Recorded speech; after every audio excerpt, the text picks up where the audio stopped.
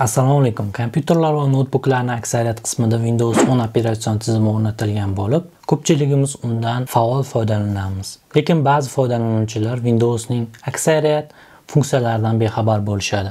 Bugun biz sizga Windowsning 7 ta asosiy funksiyalar haqida aytib bermoqchimiz.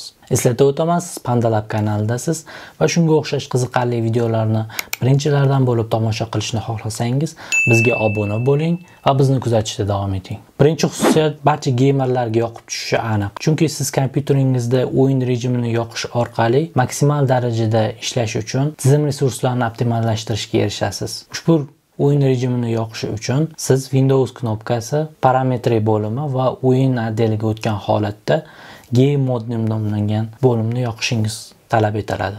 Har bir o'yin sessiyasidan oldin ushbu rejimni yoqish albatta qandaydir ma'no kasb etadi. Chunki o'ynayotgan o'yiningizga qo'shimcha FPSlar qo'shilsa, nimaga endi bu imkoniyatdan foydalanmasligingiz kerak ekan. Aytgancha, Windows +G knopkasini bosish orqali ham qo'shimcha o'yin paneli ochiladi va shu o'yin panelidan siz xohlagan parametrlaringizni o'zingizga moslab sozlab olishingiz mumkin bo'ladi. Keyingi aytib o'tadigan xususiyatimiz bu GodMODE deb ataladi, ya'ni ruschasiga rejim boga. Operatsion tizim ishlab chiqaruvchilar tomonidan yaratilgan oddiy interfeysga ega, ya'ni standart interfeysdagi sozlamalar ko'pchilik ham foydalanuvchilarni qoniqtirmasligi mumkin. Ana shunday insonlar uchun maxsus GodMODE ishlab chiqilgan. Ushbu GodMODEni ishga tushirish uchun siz ish stolingizda bir yangi papka yaratasiz va ushbu papkaning nomini GodMODE va quyidagi shifr bilan to'ldirasiz. Ushbu shifr bilan to'ldirganingizdan keyin sizni ish stolingizda maxsus znachokli, ya'ni yarlik paydo bo'ladi. Ushbu yarlikka kirish orqali sizda juda ham qiziqarli bo'lgan ko'plab sozlamalar paneli mavjud bo'ladi. Uchinchi aytib o'tadigan xususiyatimiz bu maxfiylik, ya'ni konfidensialnost deyiladi. Hozirgi kunda ko'pchilik insonlar o'zlarining shaxsiy ma'lumotlarini tarqalishidan xavotirda, tashvishda yurishadi, lekin ko'pchilik insonlar ham o'zlarining shaxsiy ma'lumotlarini qanday qilib himoya qilishdan boxabarlar. Yaxshiyamki Windows operatsion tizimi bunda bizga yordam, ko'mak beradi. Oddiygina Windows+i tugmachasini bosib turish orqali siz o'zingizning konfidensial bo'limingizga o'tasiz.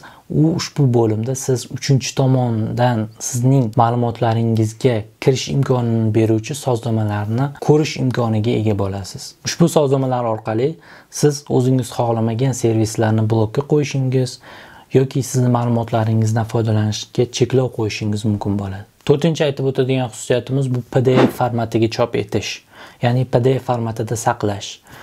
Ko'pchiligimiz ofislarda, o'qishlarimizda ma'lum bir Word fayllarni PDF ga o'girishga to'g'ri kelib qoladi va bunday holatda uchinchi tomon programmasini kompyuteringizga o'rnatish shart emas, chunki Windowsda allaqachon Microsoft Print to PDF deb nomlangan funksiya joriy etilgan va kerakli Word faylini tanlagan holatda siz Ctrl+P tugmachalarini bosgan holatda aynan shu aytib o'tgan Print to PDF deb nomlangan nastroykani tanlaymiz va shu orqali siz ish stolingizda kerakli hujjatni PDF formatida yaratishingiz mumkin bo'ladi. Beshinchi xususiyat bu juda ham sodda bo'lgan, barchangizga ish davomida kerak bo'ladigan, ayniqsa ko'plab oynalarni oldimizga ochib olib ishlayotgan paytimizda ma'lum birgina oynani qoldirishimizda bizga yordam beradi. Ya'ni ish stolimizda ko'plab oynalar mavjud, bizga esa faqatgina bitta oynani ochib qolganlarini tezda yo'qotmoqchimiz.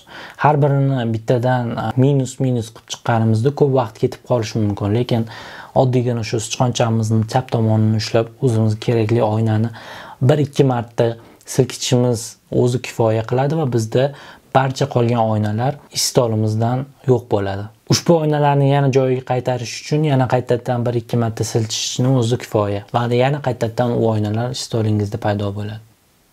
Oltinchi aytib o'tadiganimiz bu hozirgi kunda ancha mashhur bo'layotgan dark mode hisoblanadi. Bu orqali siz o'zingizni kompyuteringizni qora rejimga o'tkazasiz va displeyingizdagi barcha narsalar qorong'u rejimda ishlay boshlaydi.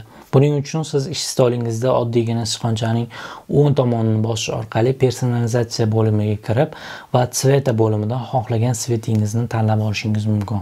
Va ushbu personalizatsiya tsveti bo'limidan siz o'zingizning didingizga mos xohlagan rangingizda oynalarni bezashingiz mumkin bo'ladi. 7-chi va oxirgi aytib o'tadigan xususiyatlarimizdan biri bu ish stolidagi qaydlar deyiladi.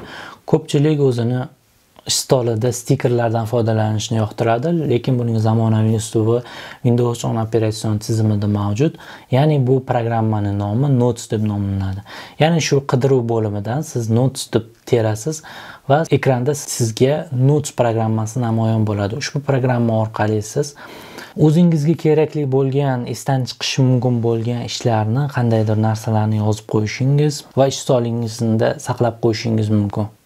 Ushbu dasturni birinchi ishga tushirganingizda sizdan hisobga turish to'g'risida ma'lumot so'raladi. Ushbu ma'lumotlarni kiritganingizdan so'ng Windows 10 qo'llab-quvvatlovchi barcha qurilmalarda sinxronizatsiyalash holati kechadi. Windows 10 operatsion tizimi anchadan beri mavjud bo'lib va u o'zining yangi tez talqinlarini chiqarib turadi. Albatta, ma'lum bir uning funksiyalaridan boxabar bo'lish ajablanarli hol emas. Agarda ushbu bergan ma'lumotlarimiz sizga foydali bo'lgan bo'lsa, ushbu roligimizga like bosing va bizni kuzatishda davom eting. Siz bilan Javohir Ma'ruf bo'ldi. Keyingi videolarda ko'rishguncha xayr do'stlar.